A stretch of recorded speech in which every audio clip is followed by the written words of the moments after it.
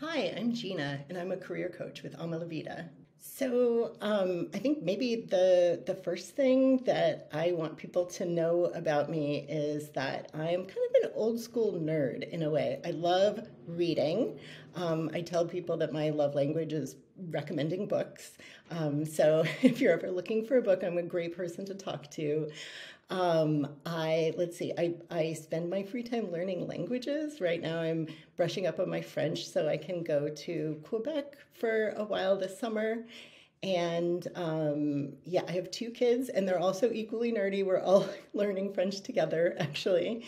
Maybe the last thing is that I'm an exercise instructor. So I'm certified to teach spinning and Zumba.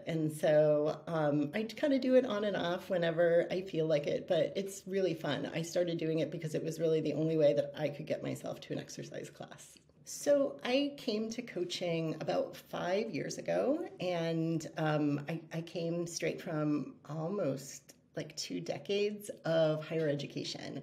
I went through grad school, I got a PhD, I got a position as a professor. I even got tenure, and it took that long for me to really kind of figure out that being a professor wasn't for me. It wasn't the right position. I wasn't doing the things that I loved.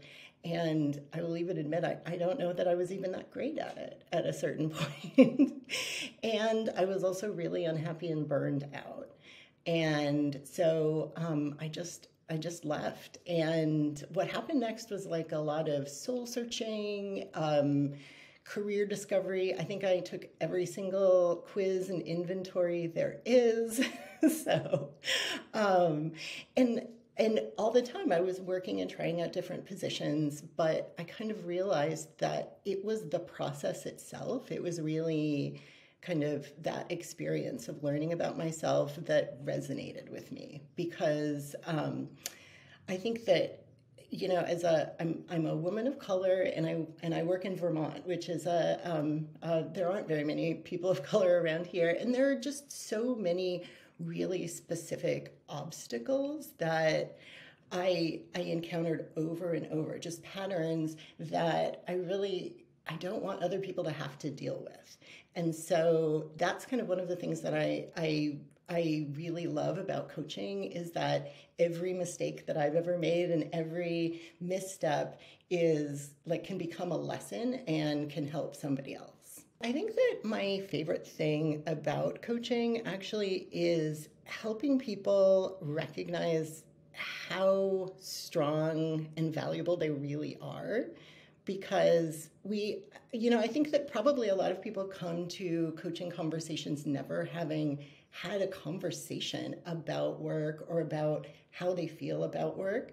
And so, first of all, that's a really exciting experience of finally feeling heard. But then also, I like that experience of incremental changes that become something much, much bigger. And a lot of those changes are mindset, a lot of those things happen inside, and they can end up building a much more confident and more resilient person.